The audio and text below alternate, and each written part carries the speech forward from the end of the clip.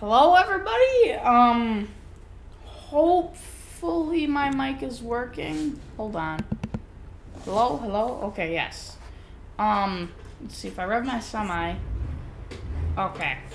Let me stall it real quick. Sorry if it's loud. Might be loud. My voice might be loud. Just be aware you might have to just adjust your headset volume. But wish I could show you guys. I'll make it my my thumbnail, have my steering wheel, my shifter, and my thing in. But I haven't ever gotten to put my steering wheel with my shifter up to American Truck Simulator, 'cause I've never figured out how to do it. And that's what YouTube's for. You look up on YouTube, and I now know what to do whenever I'm hooking up my steering wheel to American Truck Simulator. If you guys want a video on it, please comment down below, like the video, make sure you subscribe. But anyways, like I said, first gear is first, second gear for my shifter is fourth. You go to third, it's seventh. You go to fourth, it's 10th.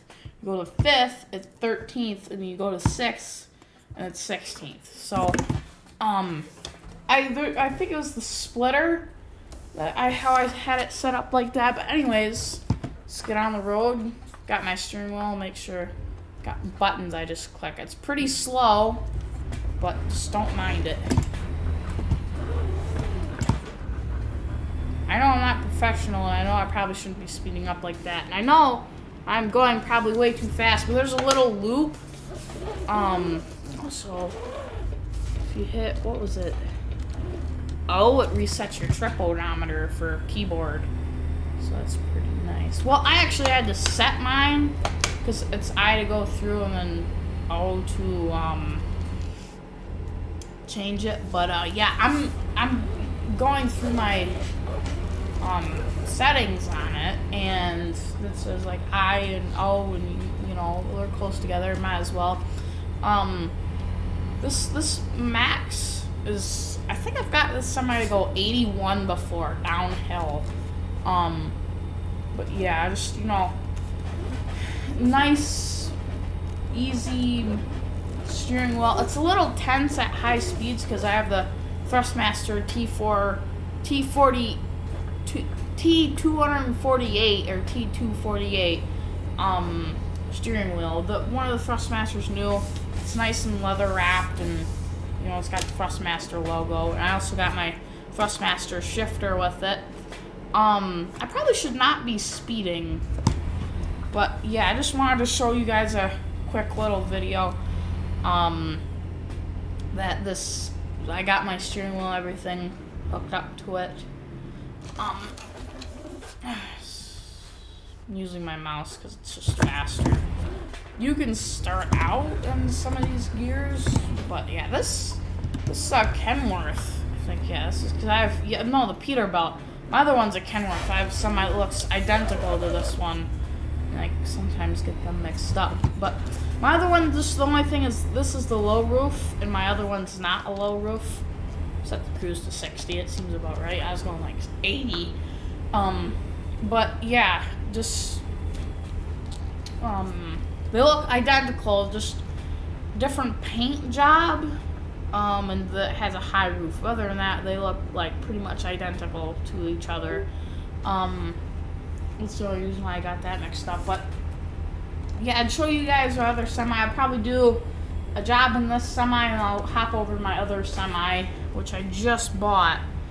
Well, I just bought and put 1,000 miles on it, and then I just bought this one a little bit before that. Oh, past this guy, he's slow.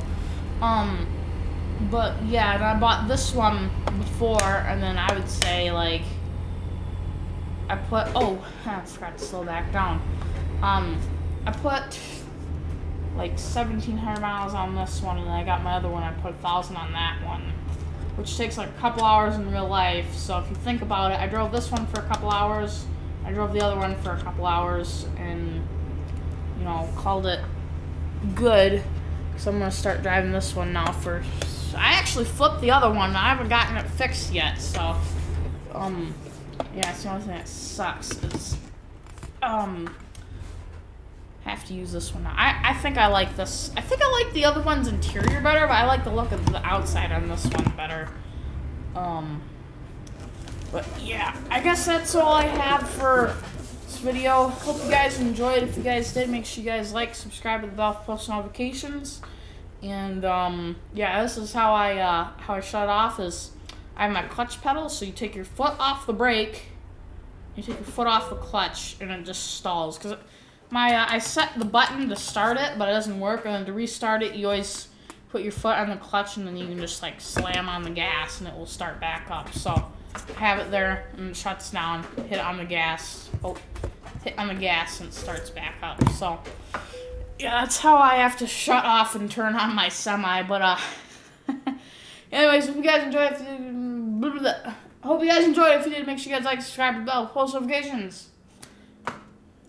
Yeah, I guess we'll see you guys next time on Wade Farms.